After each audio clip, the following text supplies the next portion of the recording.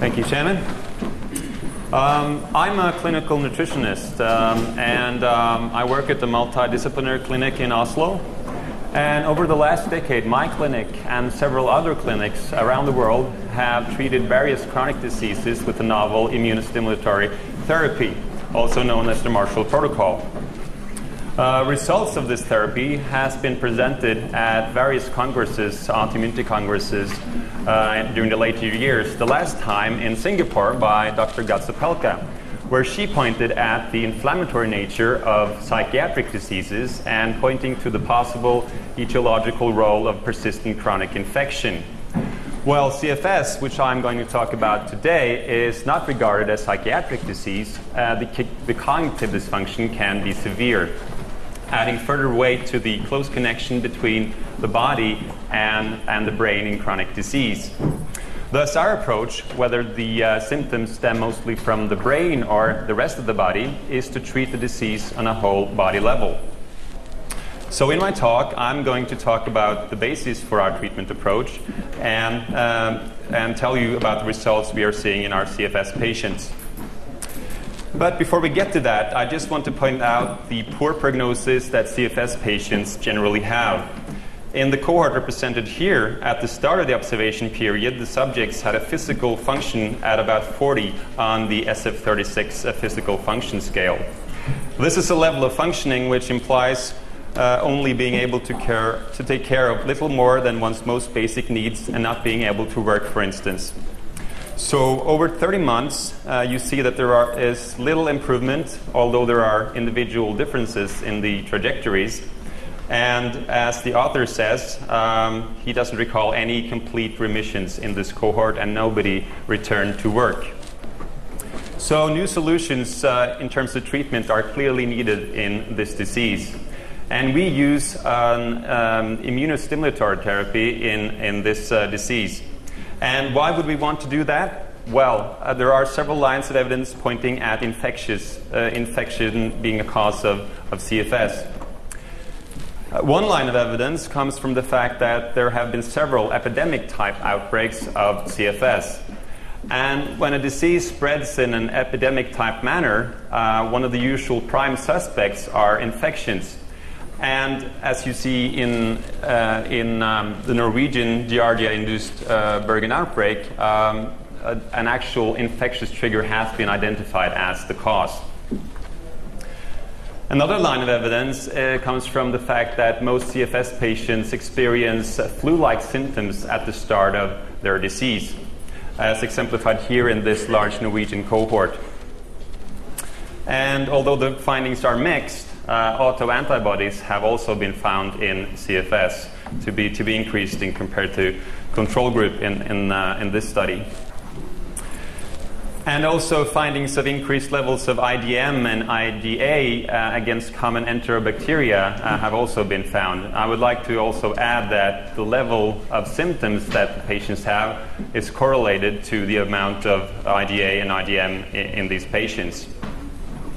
So you have all these infectious associations and many more that I haven't mentioned here today.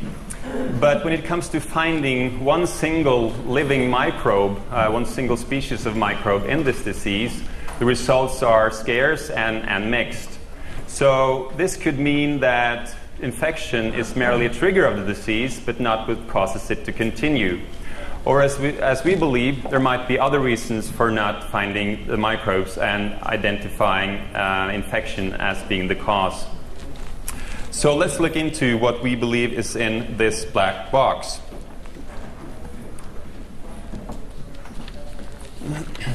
So one reason for this still being a black box problem, I believe, lies in microbial detection methods. One of the more sensitive methods in routine use is PCR. Now, would PCR detect everything? The data in this graph on the two bars to the left here shows that when one uses a single primer to detect microbes in a given sample, it misses half of what 3 primers can detect. It then follows that when there is such a large difference between 1, 2, and 3 primers, the use of 4, 5 or more primers would also lead to a pretty large difference in the amount of microbes recoverable. That is to say that even using 3 primers would miss a lot of the complexity. And that is what can be detected if the primers, if the sampling methods are perfect.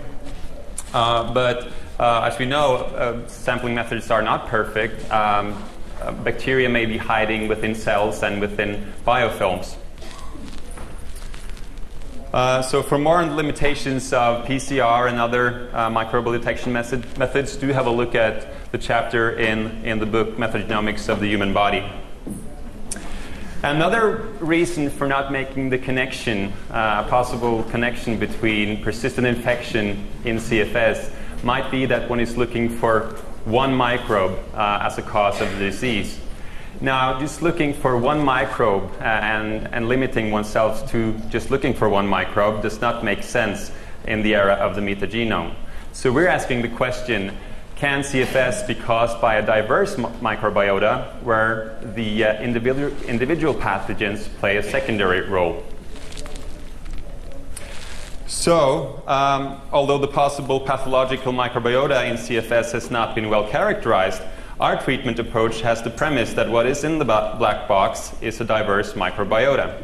So we try to target the microbiota, not by attacking it directly, but by enhancing the function of this receptor, the VDR. And amazingly, as Trevor said, this approach works. The reason it works, we believe, is that the VDR is a very key factor in innate immunity, mainly as an inducer of AMP production, antimicrobial peptide production. While enhancement of these functions in itself could be a logical way to increase resistance to infection, there are other signs that this might be particularly important. And one major reason for that is that several microbes are known to be associated with a reduced function of the VDR. So rather than the microbes just having different kinds of shields against the immune system's attacks, a logical and smart alternative way not to succumb to the host's immune system would be to reduce the amount of missiles directed at them. That is to say, to disable the missile launching system, i.e. the VDR. So what we have done is to retarget a medication that has been on the market for some time, and that medication is olmesartan. We use it in increased dosages and in a more frequent administration, something which is key to proper activation of the VDR and to getting the clinical results that we see. So basically what this medication is doing is to outcompete the microbial ligands for the vitamin D binding pocket. And we try to use this medication to get the patient to the finish line, that is to get their health back. So here I report the results of 64 consecutive patients, Canadian and Norwegian patients. The Canadian patients treated by a physician named Greg Blaney, which is presented at Autoimmunity congresses before, and myself treating the Norwegian patients.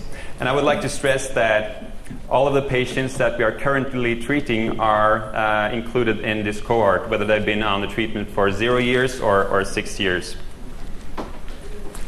So asking the patients to rate their health on a scale from 0 to 10 and defining improved as a decrease in symptoms by more than 20 percentage points, these are results after 0 to 6 years. And in a disease with such an overall poor prognosis as we saw earlier, I find these results very promising indeed. Only 2 of the 64 were in some level of gainful employment at the start of therapy.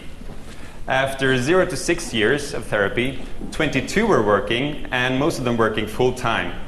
And I would like to point out that this is substantially different from the average in the cohort I mentioned to you earlier, with 0 patients returning to work in about the same average time frame. And an average improvement in that cohort, which was far below the 20 percentage points most of this cohort has reached. 11 of our patients are in the category full recovery, which is defined as being back in full-time work and essentially not having any symptoms. Since many of the patients have been on the therapy for a short time, we expect these results to improve over time in this cohort. The dropouts are mostly early dropouts, and the reason for dropping out is mainly that they found the symptom increase after starting therapy too hard to handle. So this therapy gives an increase in symptoms before they get better. And why is that so? Well, as Trevor alluded to earlier, the killing of microbes comes collateral damage, also known as immunopathology. And immunopathology are symptoms that arise due to microbial death and the activation of the immune system. And that treatments yield increased symptoms as a part of recovery of infectious diseases is not a new phenomenon. Compared to treatments for these diseases with conventional medicines, we were rather surprised to see how profoundly many of our patients were affected by immunopathology, with symptoms in many of our patients increasing severely for quite some time before getting better. These reactions do not indicate a real worsening of the disease process, but rather the opposite. The body is finally dealing with the pathogens in an efficient way. So we see increased symptoms as a good sign. It means that the treatment works. In fact, the severity of the reaction can be seen as a measure of just how powerful this treatment is. And the effects can hardly be ascribed to side effects of the medication, in part because as the treatment continues, these symptoms tend to disappear, although they're still on the same dose of the medication. So the immunopathology can go on for quite some time and can be seen as a reflection of the apparent large amount of microbes the immune system has to kill. So one is looking at a treatment length of at least 2-3 years before recovery is achieved. So could the results we are seeing just be due to the fact that we have a long enough observation time? It doesn't seem to be this way because, and there are not many data on this, but in a study which I refer to here, the author of this study, Jason, he had followed CFS patients for 10 years, and he concludes, the current study found that over time, in a community-based sample, unbiased by help-seeking behavior, the CFS group remained rather ill with a variety of different conditions over time. And I might add, at the two extremes of the long-term health of these patients, out of 32 patients, 4 had died, and at the other extreme, 1 is classified as being remitted. So the point is that under standard care, CFS is indeed a chronic disease as other well-known chronic diseases, and treatment options, whether palliative or disease-resolving, are very few indeed.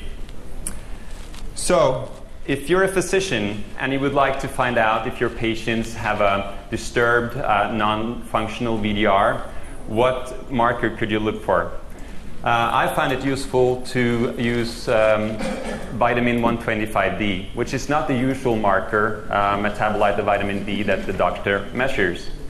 And as you can see here in the study by Greg Blaney, published in 2009, the vitamin D, 125 vitamin D level is indeed increased in these patients. And as they progress on therapy, starting using olmesartan, you will see that this level drops, indicating that it is indeed a VDR agonist. So for more on our hypothesis, do take a look at our published papers and our book. And and do test our hypothesis. And what is needed for the future are clinical trials, real clinical trials, and to better characterize the clinical effects and to better characterize the actual mechanisms involved. And I hope some of you have found inspiration to instigate such trials. Thank you.